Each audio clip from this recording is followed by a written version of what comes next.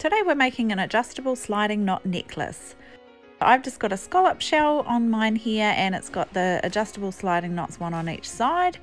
And we're using the 1.5mm cotton cord for this adjustable sliding knot. I'm using 50 inches for a standard size necklace. So I just start by measuring that out, and then we can pop our little shell on. You could also use a donut crystal or anything else that has a hole in it. We have another video which shows you how to easily put holes into a shell without a drill, so if you have a shell you can check that video out. I'm going to put this one on my necklace today, so I just start by threading it through and then sort of finding the middle of the cord. So I just put the ends together and find the middle that way.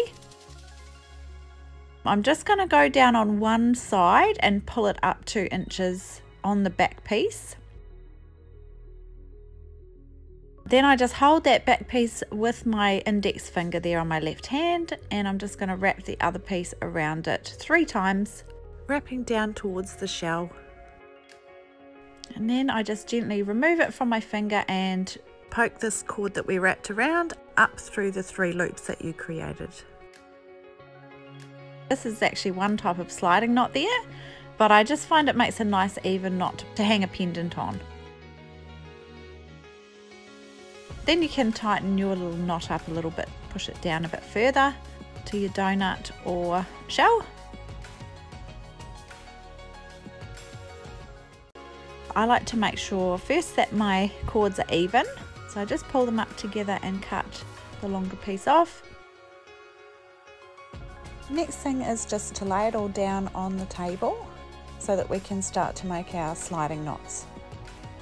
Just laying it down with these top pieces overlapping, and always with this left piece on the top. We're going to pick it up, and I'm holding it in my left hand with this tail at the back.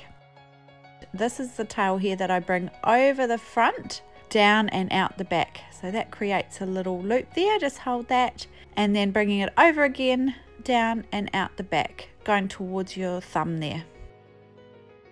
Then with this little tail we can just poke it down through the 2 little loops that you created and pull it nice and tight.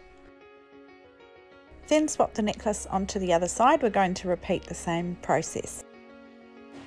With this tail at the back, bringing it over and down and out the back, creating that first loop, and again over, down and out the back for the second loop. And then we can just poke that tail down both loops and pull it nice and tight. So you can adjust these knots as well to try and get them even. You should have 2 nice little sliding knots there that will adjust your necklace up and down. Then you can cut your tails off and start wearing your adjustable sliding knot pendant.